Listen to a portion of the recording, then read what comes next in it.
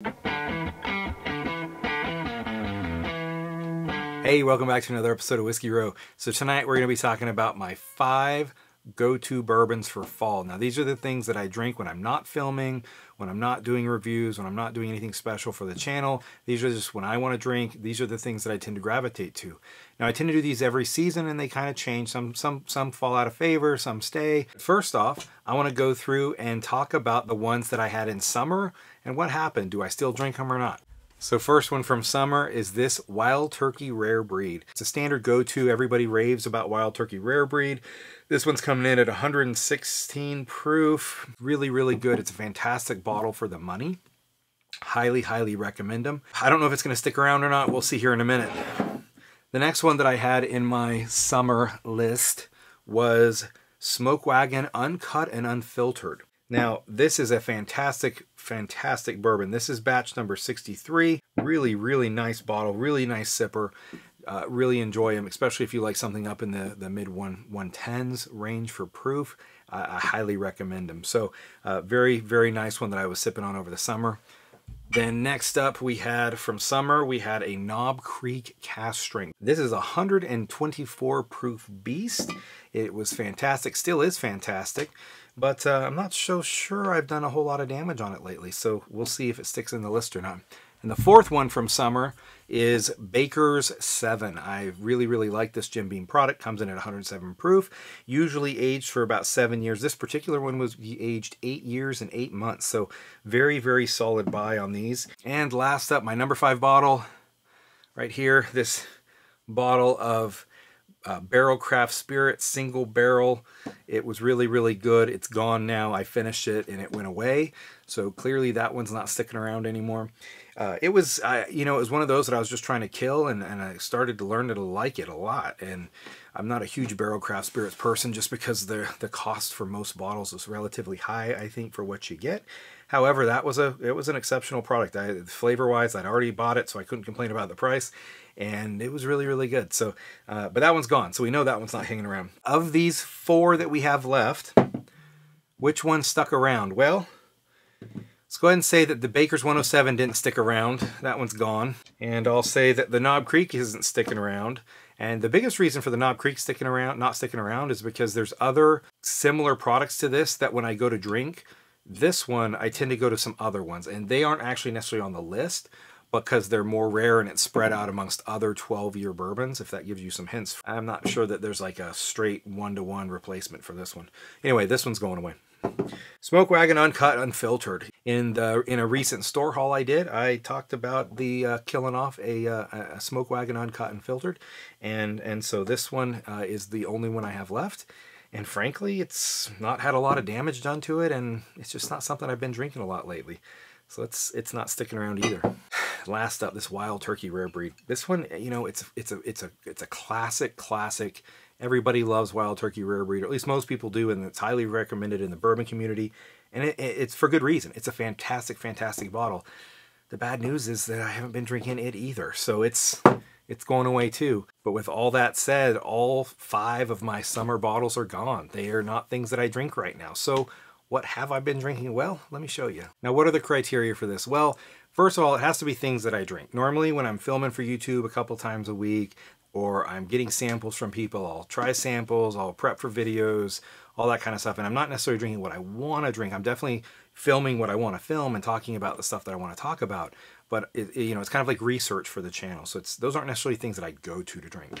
What I'm talking about are things that when there's nobody around, I don't have something to do, and I just want to sip on a nice whiskey or a nice bourbon, these are the things that I happen to go to. Well, to be upfront with you guys, I'm starting to find that one of the things that's influencing what my go-tos are is I'm trying to knock out bottles. I'm trying to, you know, take open bottles that I have and kill them, because I've got a lot of open stuff and I try to focus on the things that are open and not in open new ones. Normally I don't go to like a really expensive super rare bottle like a you know, a Wild Turkey Master's Keep bottle or a Michter's 10, some variation of special Michter's product. So it's something that if I am going to kill it, I hope that I'll be able to replace it at some time in the future. So those are kind of the criteria that I look for when I'm talking about my five go-to bourbons right now.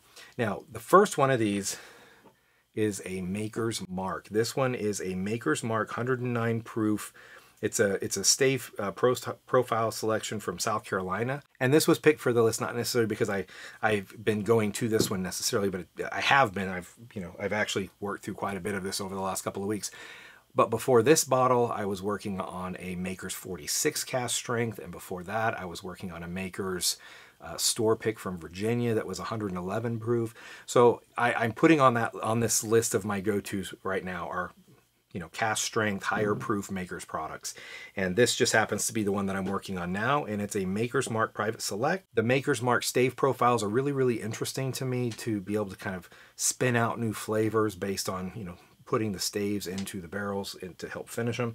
So it's pretty interesting to me, and they do tend to, especially the Maker's over 100 proof Maker's stuff, tends to be pretty good.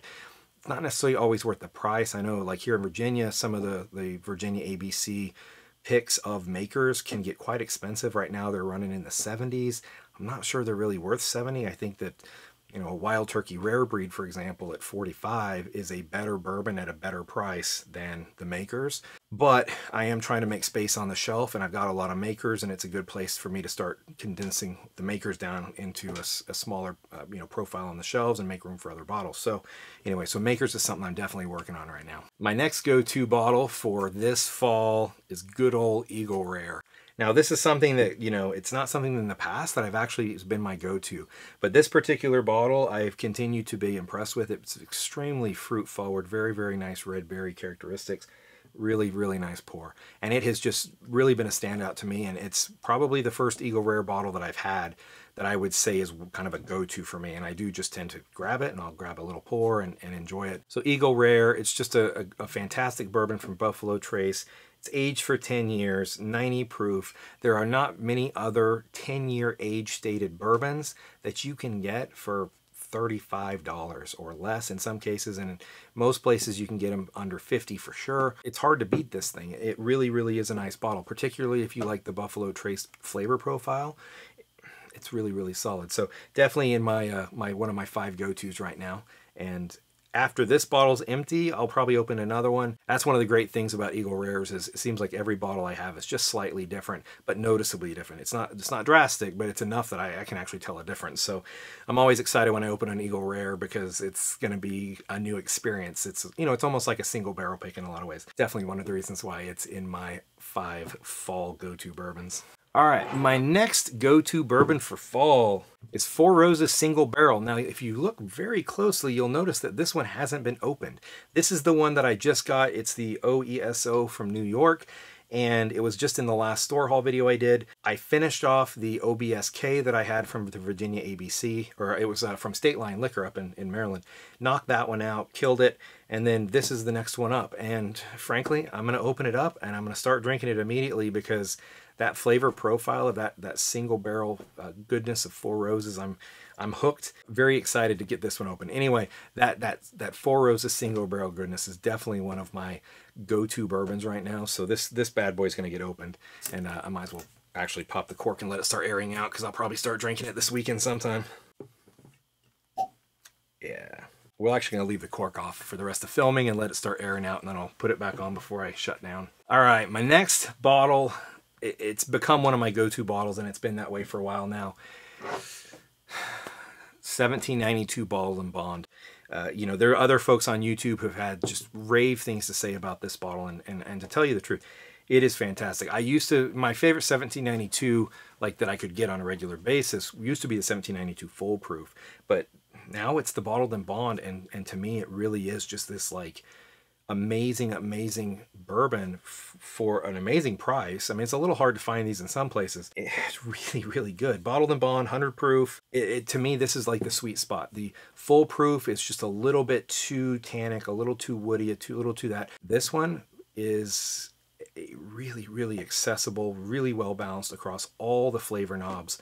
Love it, and this is one of my go-tos right now. Very happy to continue to sip on this one. Now this last bottle, this 5th bottle of my go-to bourbons for fall, it's a special bottle because I made it. It's a poor man's Pappy. Now it's not necessarily super readily available. You got to have a Weller 107, which can be pretty hard to find, and you have to have a Weller 12, which is very hard to find. However, in spite of the difficulty of finding those bottles, I made this one and I've been working on it. And when you do find them, sometimes you have to pay a little bit more on secondary. This is something that to me is so good when you blend them together, 60-40.